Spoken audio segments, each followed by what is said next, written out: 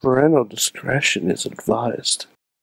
This show is brought to you by IndieWrestling.us and IndieWrestling.network for your independent wrestling entertainment.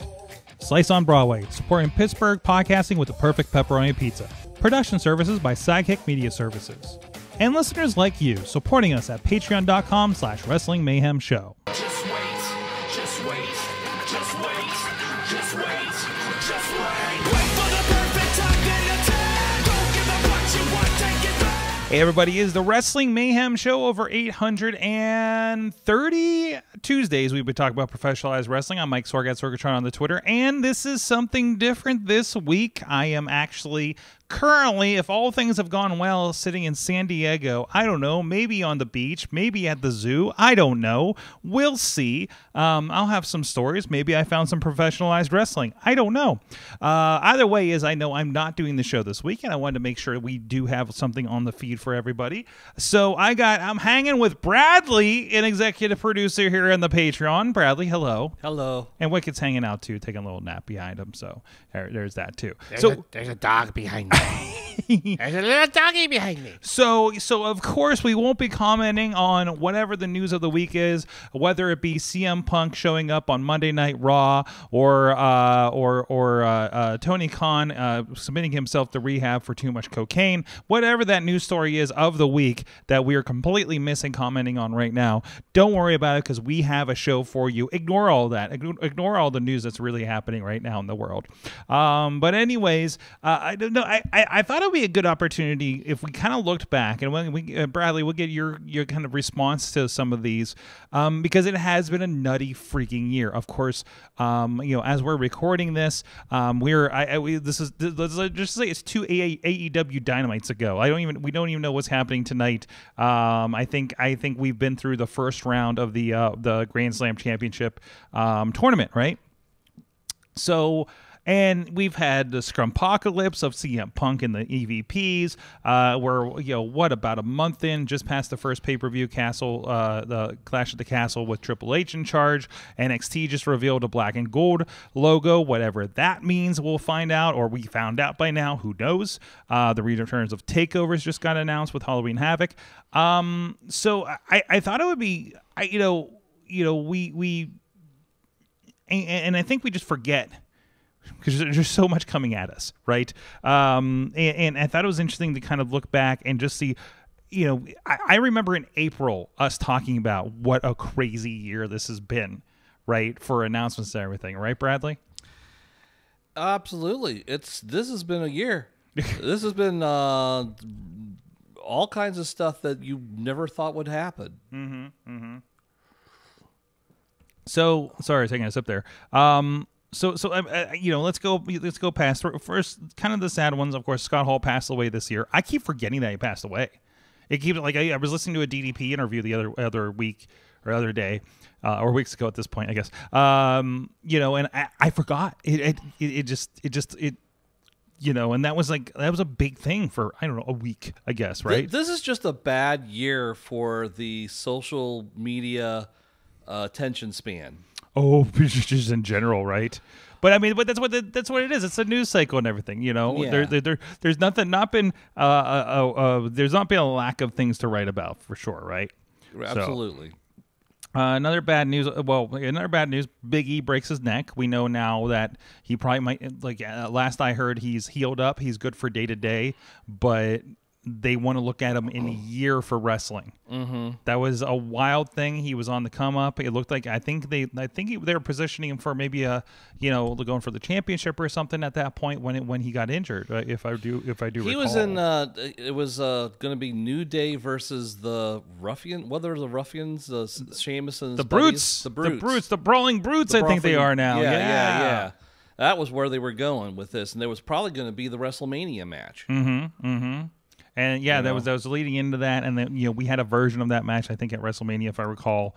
Obviously the Triple H situation, early on, it seemed like he was out. What we're a year into, as we talked about as of this recording this week. He had something happen to him. He didn't know if he was going to live. Yeah, absolutely. That heart thing. This is a story from last year, but still, he's been kind of recovering for much of the early part of this year, and not terribly involved in day-to-day WWE action, right? And then he not only does he get over it, but now he's in charge of whatever WWE does on TV. Everything, basically. Everything that's important at WWE, he's in charge with. Well, now he's in charge of creative. He's not the most important thing in WWE what is on TV, because everything else comes off of that. The person that runs that, the two people, that's the most important position. They are the ones that say, Triple H, yes, you can do that. Okay, but he's yes, Triple H, you can go back to black and gold, and that's okay. You can do that. Yes, Triple H, we can have more Latin and crossbones, Latin and skulls. You can bring back Cross. That's okay. Let's do that. Yeah, that's fine. That's fine. Looking back again earlier this year, of course, Ric Flair returns to the ring for one final match. That wasn't terribly long ago. It was brought up. there was a TikTok where somebody's interviewing Liv Morgan at the Clash of the Castles, media stuff, and they're like, "Did you watch Ric Flair's match?" And she kind of like, "Yes, I did. What'd you think?" Silence. You don't want to bear it because it's Ric Flair, right? So. But yeah, it's well, half your bosses are Ric Flair. I mean, Triple H is a Ric Flair guy.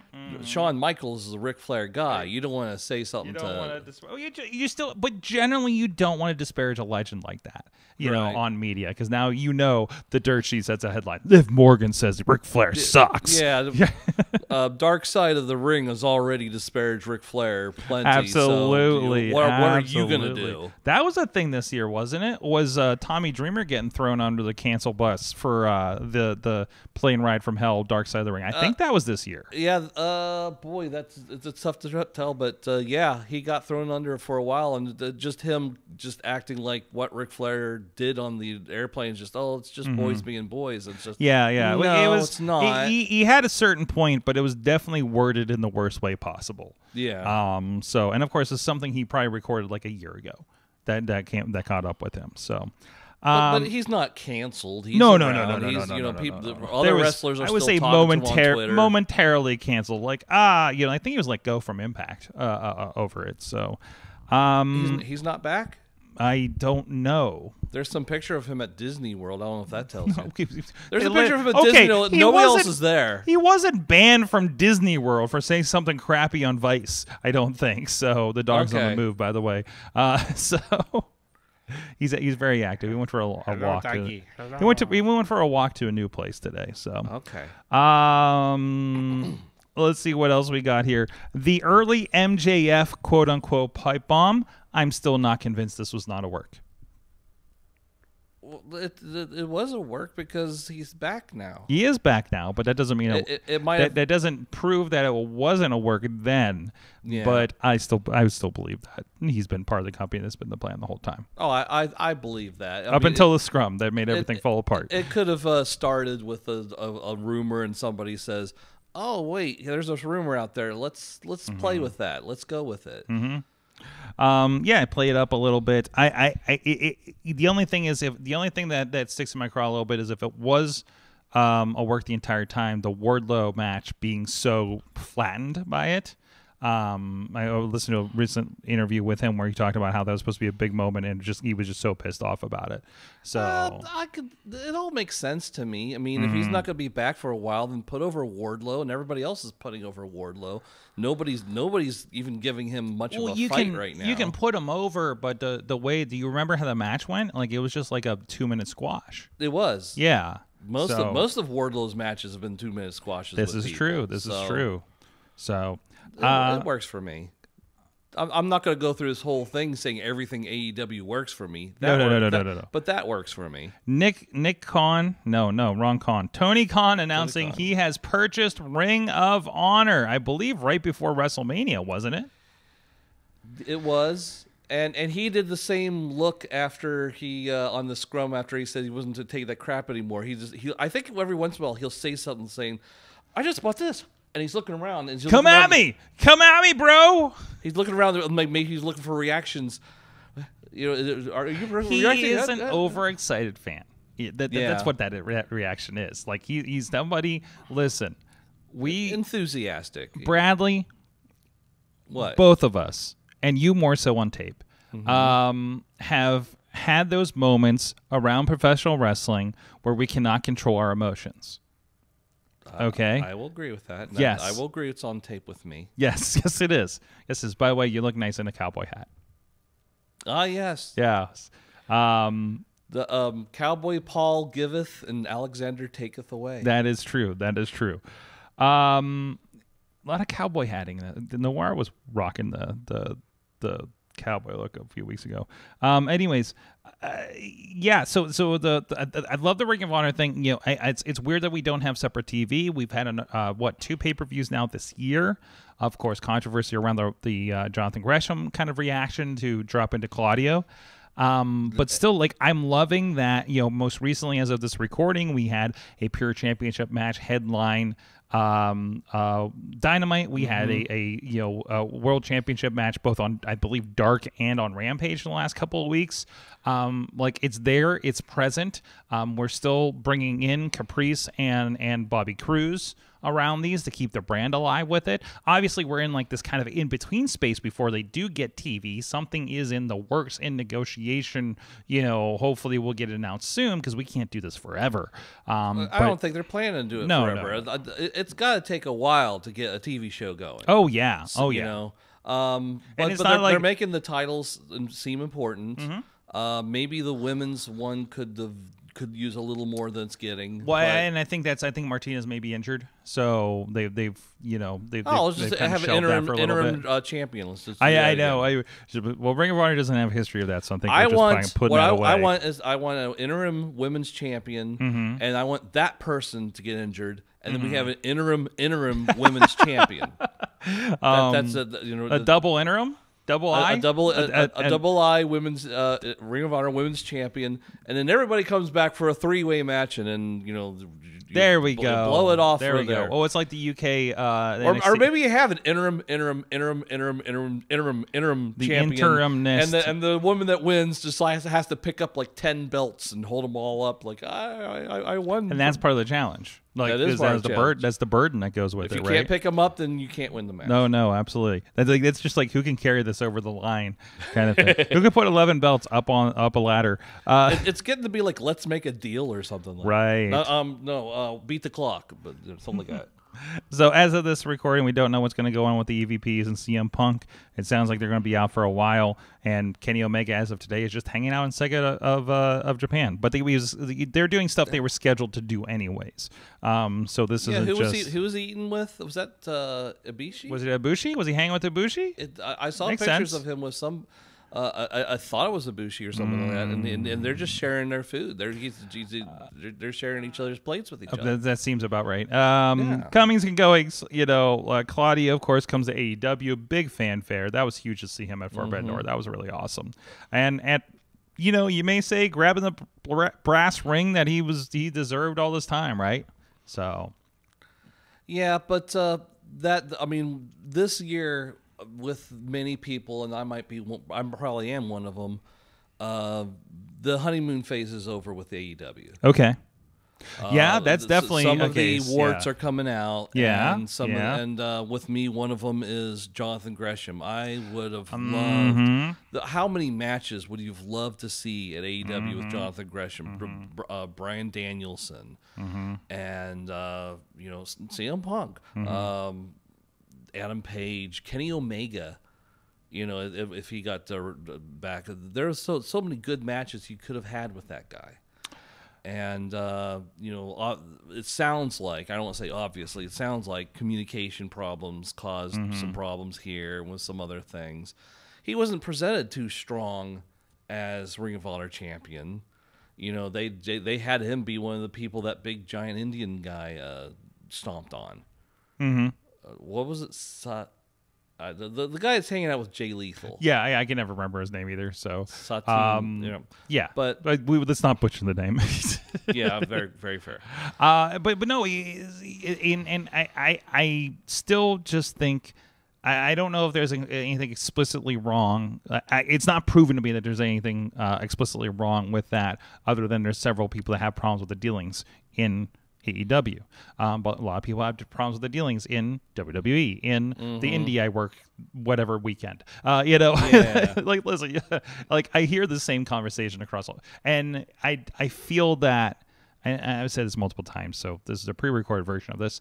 I just feel that just because somebody has a problem, bounces out, unless something very explicitly horrible happened, like the, say, CM Punk situation, right? And the backstage brawl, whatever the case may be.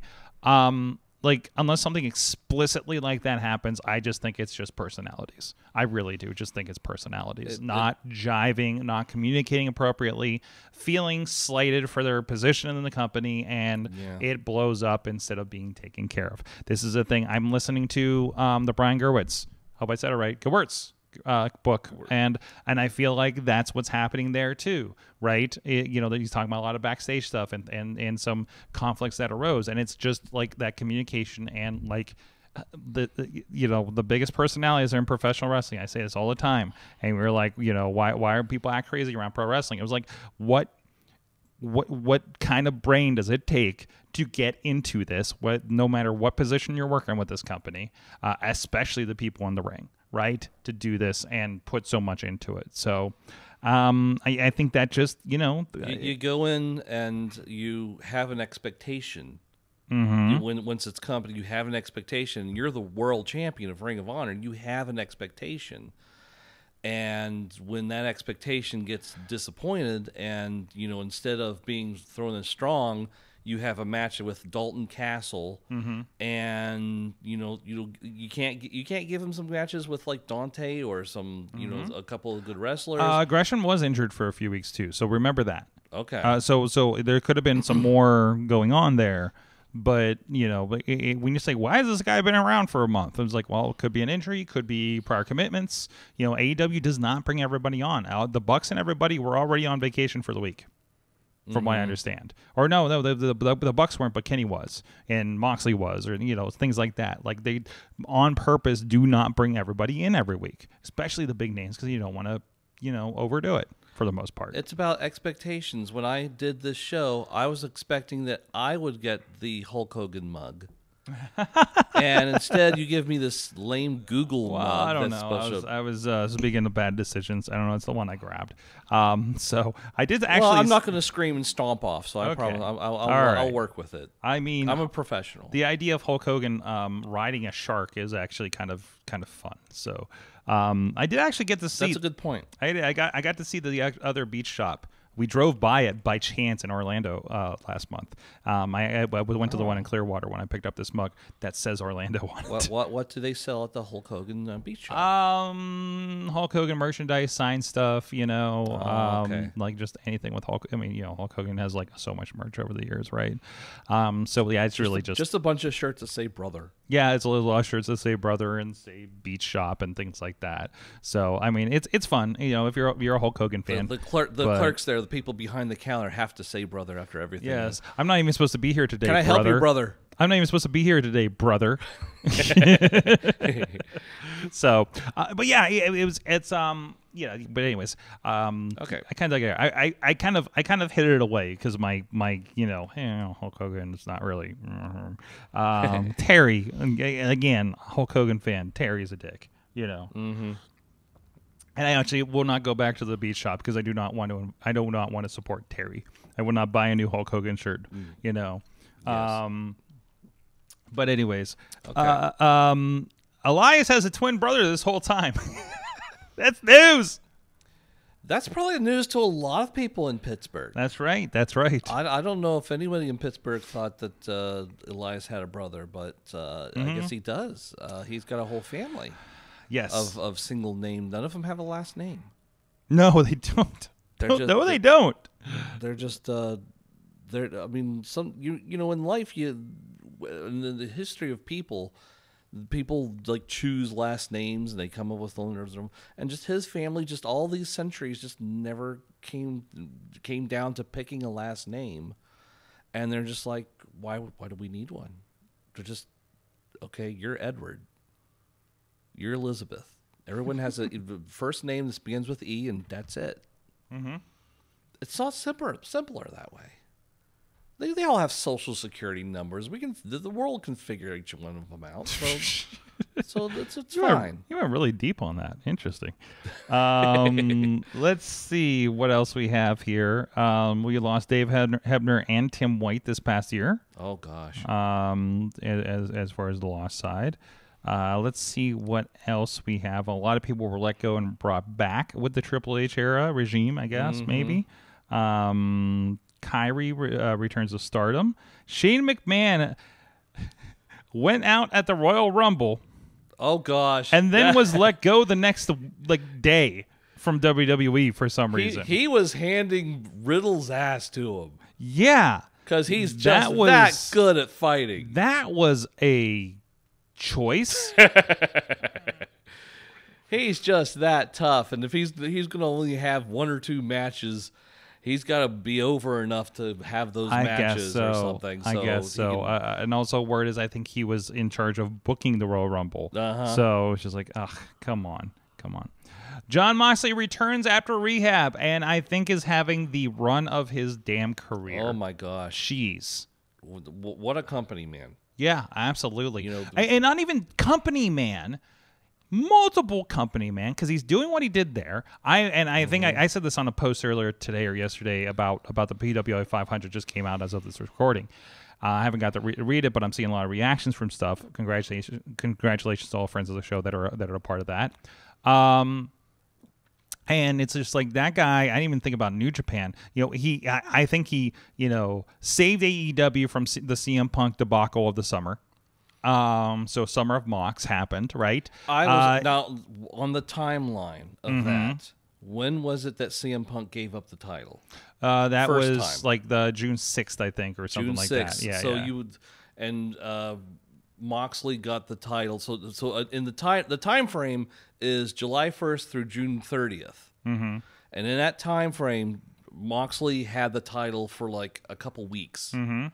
So he didn't do all the great stuff he's been doing since then. So technically, as far as PWI 500, a lot of people are like, it's a sin he's not on there, and I'm kind of looking at it like, okay, I can Moxley? understand that. Yeah, they think he should be top 10. Well, I think he's in there, but also again he had a good 3, 4, or 5 months that he was not involved in wrestling to lose that. Right. And also I don't know when the cutoff was, or was it the cutoff is like the end of June, right? End or of in June. July? July Okay. 1st through June 30th. Okay. Is the so year. And in that time, that's he's been doing stuff with New Japan that's been amazing, and just ripping up the indies between GCW and Defy Wrestling. And again, having personally witnessed and produced a match, video produced a match that him and Tom Lawler, that was just the best, bloodiest match I've ever seen.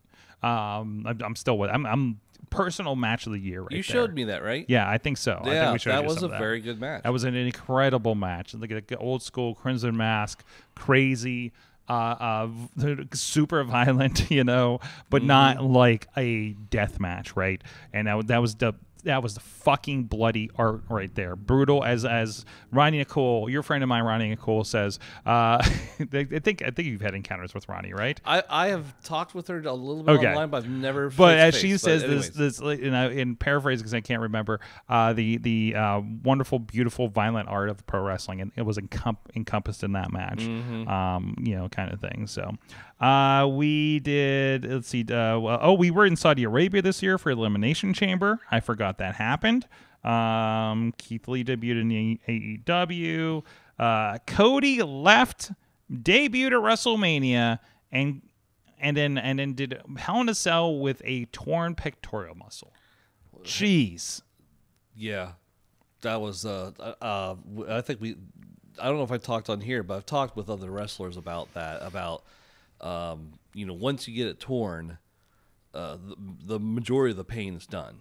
You're not going to get a lot of further pain. So, not that it was easy for him, but I talked with one wrestler that told me the torn what Triple H got, the torn pectoral. pec. Yeah. That was he was like saying, I don't know how Triple H got through a match with that. Mm-hmm. So I don't want to put it down too much, but it was still a very impressive. It was a hell of a sight when he took off his jacket and you saw that purple spot right on his body there. Mm-hmm. And the reaction from the crowd.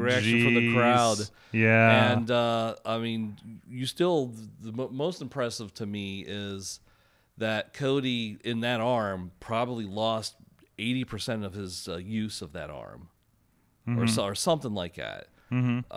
Because the muscle's not attached to anything, so you can't really do too much with it. And he was still able to have a banger of a 5. Was it a 5-star? I don't know, but it's really still it's still like.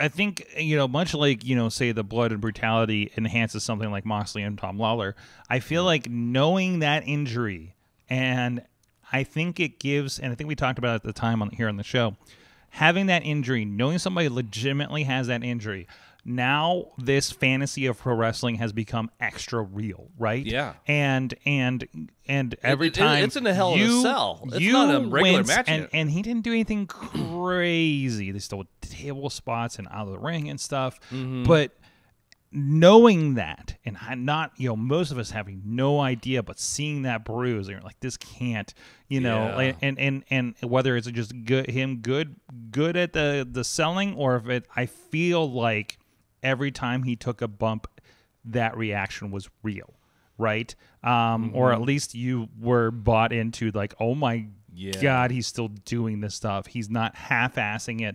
He's still doing this with a massive injury that we can see, right? And you have to remember, a lot of us, myself at that time, we didn't hear about what happened to him. No. All we knew is he had a match. Well, they were very open about that. It was news. There was a big news thing going. We knew days going in that he was injured, and then he got re-injured while he was working out that week. So let me ask you this: did WWE tell you? Yes. This? Okay. Yes. Okay. Then, that was part of the story. It was after Raw, so they didn't do anything on TV, but they were on social media saying Cody Rhodes has this major injury. Cody Rhodes will still be doing this match. But to the regular fan, if you think, oh, it's one of those angle injuries. I see. It's just an angle injury. Yeah, sure. And then you took that off and look, oh, wait a minute. That is not an angle injury. That is a legitimate injury. So, but I get you. Absolutely. So, let's see what else here. Again, this is a year that we, I'm literally listening to this book and talking about how if Clint Eastwood can be directing, scoring, and acting in movies in his 90s, Vince isn't going anywhere. Vince enjoys this too much. It's his life, and to be in a world where that has been that he, we're going quote fingers, voluntarily stepped away from the company is still just. It's the day nobody thought was going to happen. This wasn't going to happen until he was bedridden. Actually, if he was bedridden, still be a part of it. And there was a thing actually in that book where they say about when he has been sick and couldn't make it to shows, they would set him up with a feed and monitors so he could supervise the show from his freaking bed. Somebody give me my bedpan. Exactly, right? So to be in a world where we have co-CEOs put the title on Austin Theory. Where the hell's my catheter? Where we got Stephanie McMahon and Nick Khan and Triple H in charge and doing the Triple H'est of things with WWE, which is what we have been. I think so many of us have been like, we saw the proto what it could be with NXT over the last decade, right? Most of the last decade, I suppose. But I guess 8 years, and seeing what happens when he's taken out of it and realizing, oh no, he is the force, right? And I think we've seen that over the last month or so of WWE programming. And at least Vince at least had the wherewithal to give Triple H all those years of running NXT so that he has that experience. If he didn't have that experience, he's been shadowing him. He's been deeply shadowing him since he was an active wrestler. You know, before pairing with Stephanie, right? He's just always been there. You know, like from my understanding, he would be there, just in production, just to see how things work. And I've heard a lot of wrestlers doing that, and I think it's great. How many wrestlers are producers on things now, right? You know, Maria Kanellis is a producer on television. We worked with Ring of Honor on the ladies division, this Wrestling Women's Army. You know, it was her and Bobby Cruz we worked with when we were filming matches for them in Chicago. You know, that's incredible. You know, and I mean the faces we see in pull aparts that are producers backstage. You know, hey, Petey Williams is part of the company. Holy shit! Yeah. You know, I forgot until I saw him last week on a pull apart that happened. You know, or you know, Davari. You know, the older Davari. Somebody was just asking me today which one because they liked our tweet today. I was like, no, that's not the one we talked to. Not Arya. I can't remember Davari's first name for some reason. But anyways, Sean. I think it's Sean. Okay. Sean Davari. I think they gave him like a more ethnic name when he was at WWE with was it Muhammad Hassan, I think his name was. Anyways. But and of course we're not doing this with a live chat room, so like everybody's screaming at us corrections that we're not reading right now. Sasha Banks and Naomi, probably one of the most notable walkouts of WWE this year. Yeah. So they took their ball and ran. Yeah. And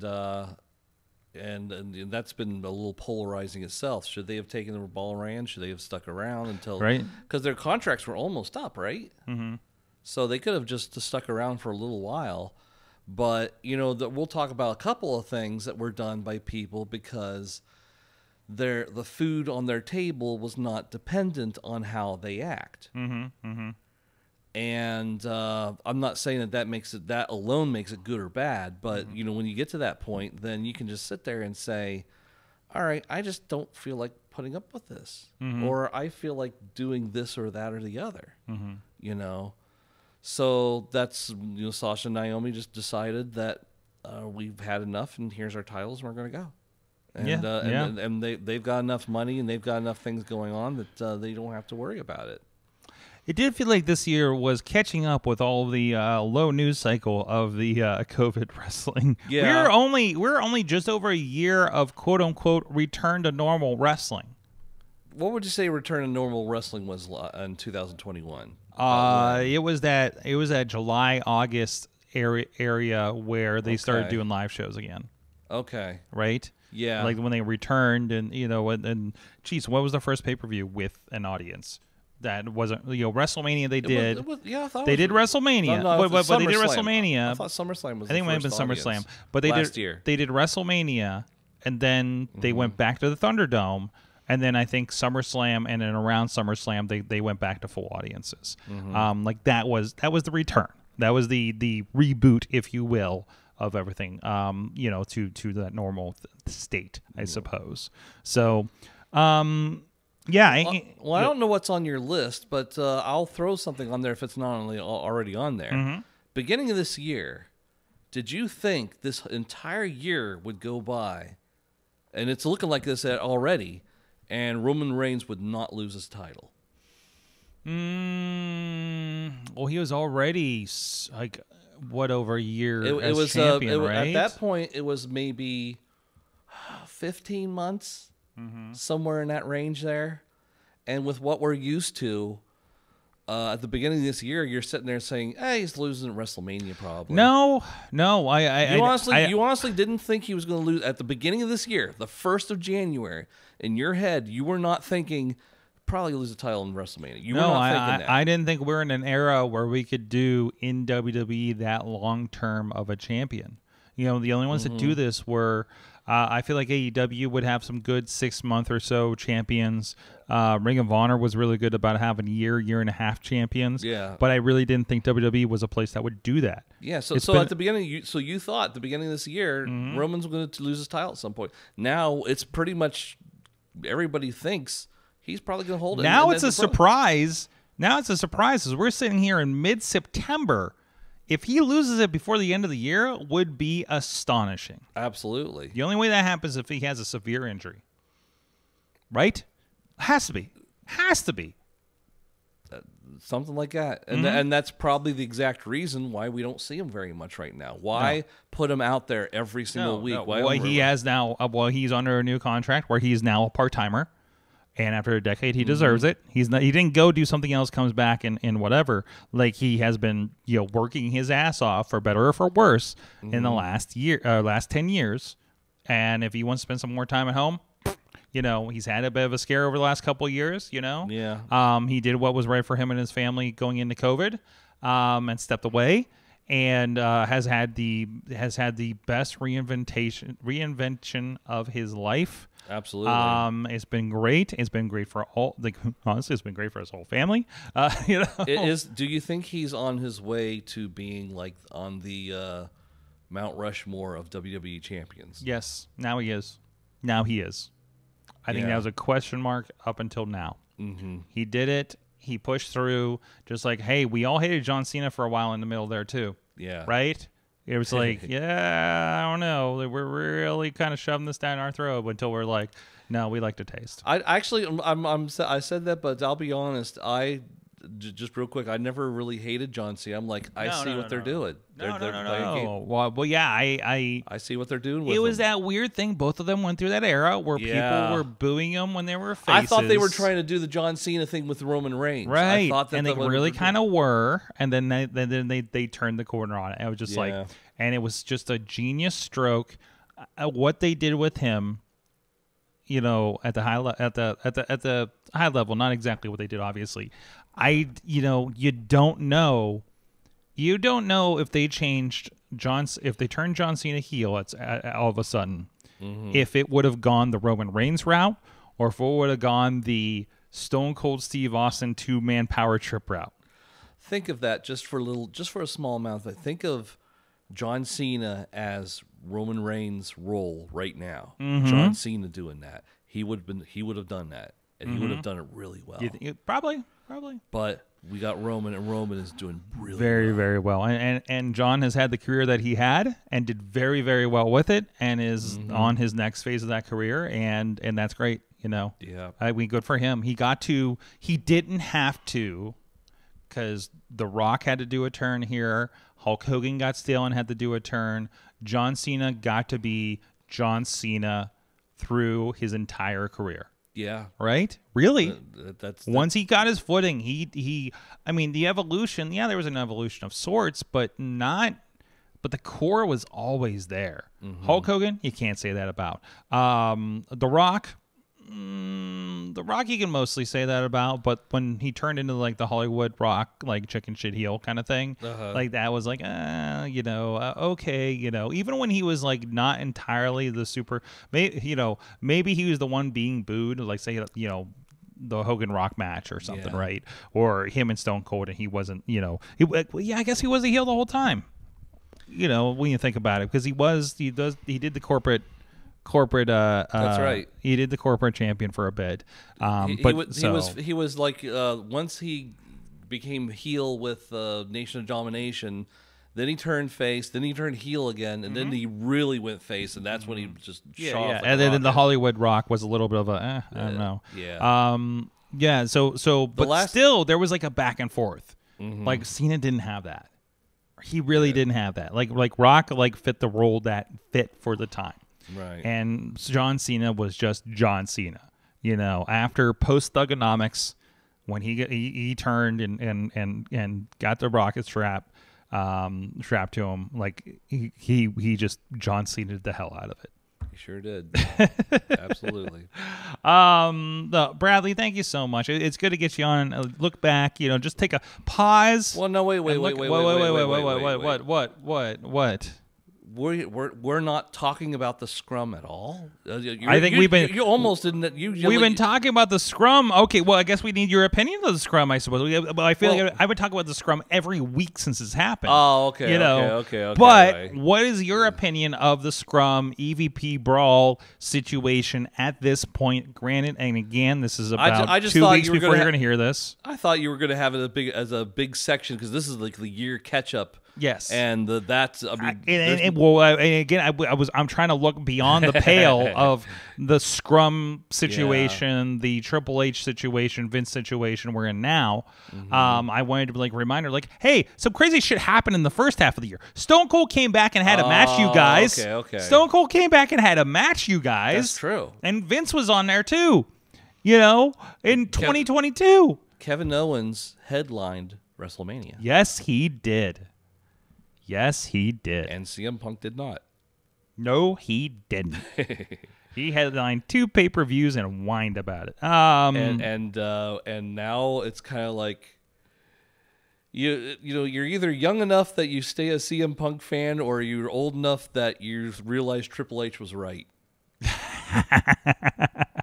You know? Well, isn't that all of them? Because like it's like you're old enough to have been a Hulk Hogan, you're young enough to be a Hulk Hogan fan, you're old enough to realize that Bobby Heenan was right. And like in real life too, you know. Yeah. But that was his little outburst there.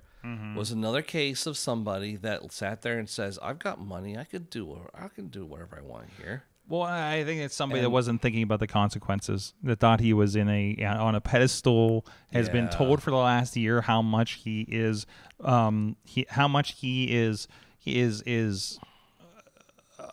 integral part of the success of that company. You know, to the point where he probably thinks I'm going to call out the Riz right now. The Riz is out there, and right now, if the Riz, I'm calling out the Riz right now. Bradley, do you? I don't hear him. He's a coward. Do you consider yourself a podcast guest? I want my Patreon level to be EVP now. Oh, okay, we could change it. We can change it. Actually, we might do that. Do you think you should disclose who your friends are on this podcast? Yes, there are Riz and Sorg and Dave and Mad Mike. Right. And Dutters. Yes, there you go. There you go. Okay, now I can say stuff now. Yes, now you can say whatever you want. Yeah, it's just it's unprofessional. You know, it's just somebody that just thought about themselves as much as he's accusing other people of going to business for themselves. And you had just won the world championship, and all you need to do is bitch about something because you don't like the headlines. You know, it's just like come on, bitch about something that happened 4 months ago. At that point, the whole Adam Page calling him out, and like a lot of people were saying, nobody would have thought 2 thoughts about it if CM Punk didn't keep on bringing it up. Oh gosh. What? I'm just you're just contemplating that. Yeah, just contemplating that. That's in your head. You're sitting there at home and it's in your head the whole time, and you're just waiting for a moment that you can get that out there and get that. That is not a happy rich person. No. You know, that is a person that money did not make him happier. Getting the success that he strived for did not make him happier. And that this thing, continue. I mean, it's something I think about every day. It's just like, I'm doing exactly what I want to do. Is it making me happy? And the answer mostly is yes. And I think that's, literally, like, I'm watching Solar Opposites, from some of the people that do Rick and Morty, right? And there was like that whole, like, I have all the success in the fashion industry, this one character, and I'm sad, because I'm not with my family, kind of idea. And like, to see that trope play out in real life. And these aren't the only Daniel Plainviews out there. Daniel Plainview? The from There Will Be Blood. Okay. That's the lead person, Daniel Plainview. Okay. Have you seen I do not think I've seen this. You have never seen There Will Be Blood. Daniel Day-Lewis. You've never... I'm getting Daniel Day-Lewis shamed over here. You are getting... Oh, no. But I'll say it another way. I know, being in business, I know many folks that have a lot of money, and they're awful, angry people. Mm-hmm. That they have to get the last word. They have to say snide things and stuff like that. And CM Punk obviously seems like he's turned into one of them. Mm-hmm. I'm going to go back a couple stories here. Vince right now, I'll bet you, is absolutely miserable. Absolutely. Absolutely. He wasn't in it for the money. He wasn't in it for anything but the job he was doing. And I mean, you talk to people, like the very moment they retire, there's some depression there. Like, what am I going to do with my life? Mm-hmm. What am I going to do with myself? Mm-hmm. And This is why I've said I'm not retiring. One, I haven't saved shit, and I spent my 401k on a business that didn't work about a decade ago. So, but still, I could not imagine not doing the things like I'm doing. You know, Yeah. I need to continue doing this in some fashion as long as I physically can. You know, like I will find a project. This is just how, you know, and maybe something will change where like, oh, I need to go away from this. You know, it's going to be, I am done with this. Not, this idea, we're getting a whole other thing. This idea of working into a retirement so you can actually relax. You know, which you may or may not get to, you know, is a wild concept. And, you know, and again, like you said, how many people relax is a, you know, there's a lot of definitions to that. Oh, absolutely. Some people might think it's just sitting in a boat all day. I want to retire. I want to retire so I can enjoy my life. It's like, then what you been doing the last 30 years? You know? Yeah. It's that kind of thing. And now wrestlers have a shelf life, obviously.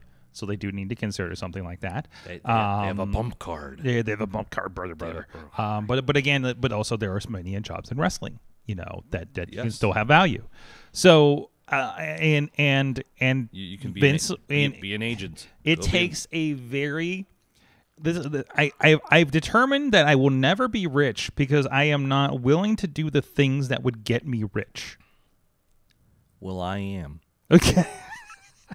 So Bradley Buck's coming soon. Yes, but Vince was that guy that did the things to be successful, and I would say accepted no other option. yeah. Right? And Did you hear that when Triple H took over and he was having all these interviews? And I know one of them he said, "Hey, I figured out this whole brand new thing. I figured out it's called sleep. And I get a lot of that now, and I feel great." yeah, he's talking about driving his kids to school and everything like that, versus right? Vince telling sleep is the enemy. Yeah. Or sneezing or anything like that. Absolutely. Absolutely. By the way, I did add There Will Be Blood to my Paramount Plus. Apparently has it. You need to watch that. Okay, it's at and- 158 minutes. Jeez. It's a very, very Okay, good all right. movie. We'll put that in there and see what's up there. So The guy that played Riddler in Batman, Hmm. he is in that movie, and he puts on a hell of a performance. Not as Jim well. Carrey. Not Jim Carrey. The other- Paul Dano, Okay. I think his name is. Okay. You're going to have many people are really like, why the hell have you not watched this movie yet? Okay. I'll put it in there. Academy I'll put it in Award-winning there. movie. I got that. I just got Get Out.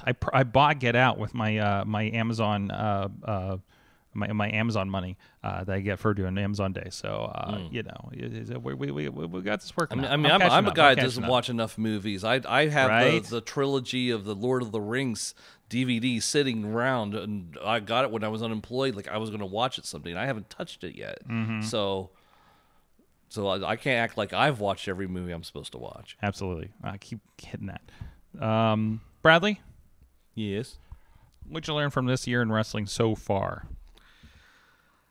I would say on the Pittsburgh indie scene, the biggest and most surprising change that I saw was that I started wearing ankle socks. See my ankle socks? I used to have the long socks, and I had too many conversations with the runway, and I just shut them up. So I was like, all right, fine, ankle socks there. Now shut up and go lose your Rise tag team titles to somebody. I meant something like pertinent to the news of the year and the landscape of pro wrestling, but I guess that counts. But that's fine. That's fine. No, that's fine. That's no, fine. it's. I mean, you learned a lot, and like I said, the honeymoon phase with AEW is over. The warts are being shown. We learned truly who CM Punk is. you know, and learned, and that's a little bit of, you know, there's other personalities, political and otherwise, you could bring in, but, you know, when the emperor's clothes type of thing, where you just convince yourself that, oh, this guy's right, he's all right, he's right all the time, he has to, oh shit, he's wrong the whole time. Wow, okay, all right, well, you know what, screw that guy. Absolutely. Type of thing. Absolutely. What did you learn? I think we learned that, you know, nobody's invincible. Nobody's invincible in pro wrestling. No show is invincible. No promotion is invincible. No head of a company is invincible. You know? What did I say? The only thing that can bring Vince down is Vince, and that's exactly what happened. Absolutely. You know, I've been saying that for a while. So, well, thank you, Bradley. Heel Bradley on the social medias. Thank you. Thank you for supporting the show. Thank you for being a part of the show, contributor to the show. Thank you for being the EVP #1 Pittsburgh independent wrestling fan. Oh, please. You were like the first one to buy a ticket to VCW. So you are literally VCW's #1 fan. That's just because it's Beastman. Yes. Beastman Pro, baby. And just a shout out to him. He started a very good promotion. Yes, he did. Yes, he did. By the way, I ran into somebody that worked for VCW in Detroit, and they gave me some very fun Beastman car ride stories. So I'm just going to put that out in the that idea out in the world. All right. So, but that was my 250th wrestling event. Wow! VCW, so congratulations. There he is. All right. I still have blood on my shoes, by the way. I like under my hiking shoes. So you didn't put the oxy to it? No. There you go. They're my the hiking shoes. So I went out on the trail today, and I was like, I looked down. I'm like, there's some Beastman on my shoe. I'm gonna get the scent of a rabid wolf or something will come at me. I don't know. But actually, I probably should take care of that. But anyways, thank you, Bradley. Thank you, everybody, I hope you guys enjoyed this special extra episode here on this week off. Hopefully, I will be well rested by the time I see you again, or who knows, maybe I'll have an encounter with a sharp plant in Arizona this weekend. Let's hope not. I successfully avoided that last time, but I don't know. I'm going to be with Dutters, and we are notoriously clumsy as a pair. So we'll see you guys next time. Mayhem out.